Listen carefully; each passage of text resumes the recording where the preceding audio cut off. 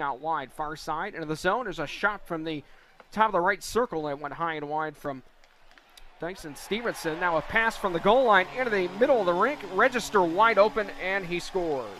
Wow, that one to get you loaded. Thunder win the draw. They get it back out to the blue line. Worked on the far boards. Passed across near side. A one-timer. Gennaro, he scores! Wow, that was a sensational pass over there, I believe, by Ryan White, if I'm not mistaken there, Jason. Or no, I guess Anthony Beauregard, excuse me, made a great pass just inside the left face-off circle across to Gennaro, who nails to keep it in the Thunder zone since. And now here's a steal short-handed Dickman. Actually, that's Stewart in. Stewart between the legs, backhand! And that is stopped by Francis Marotte as he robs Bo Stewart. He had a wide open chance with a netminder down and out. Wow, what a great play by Stewart right there too, Jason. So he comes first, looks like he blue line, taken at the near side circle, and a nice pass up ahead is stolen. Wrist shot near circle, and it's put in there by Brett Neumann, and he regains the lead for the Americans.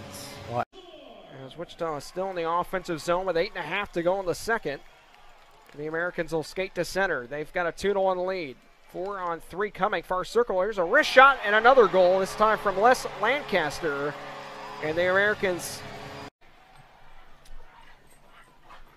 that was Lancaster and Neumann. There's a chance right off the face-off and a shot in the near circle, and Register scores his second. Graves will pop it free to the left boards, and now we have a fight behind the play. Allen, uppercut, in on Mazer. Sean Allen grabs him by the shoulder. Mazer with a overhand right. Allen falls down to a knee. It was Clark, but it went past him on the wall, and Gagnon will try and get back to a loose puck. He lost it on the near side, and a wide open man in front, and a save point blank there by Buitenhuis. Skio right there, excuse me, who is just left sitting